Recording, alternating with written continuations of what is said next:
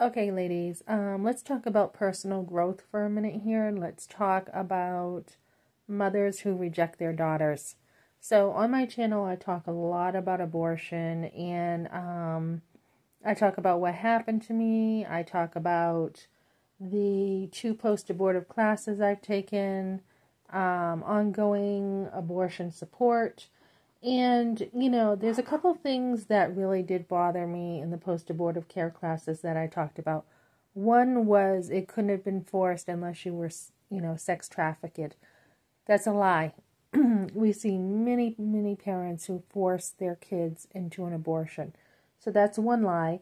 The other one is a lie I've heard too is, oh my goodness, why would it take you 30 years to heal, right? And that's because there's layer upon layer upon layer of healing. A lot of people don't deal with abortion until years later.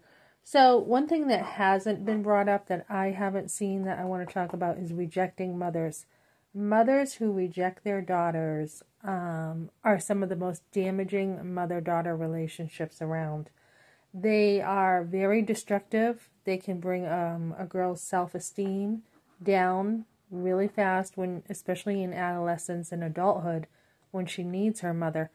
A lot of times the trauma around abortion is the fact that her mother rejected her and rejected the very fact that she was pregnant. So you want to dig in. You want to deal with a mother who's rejecting.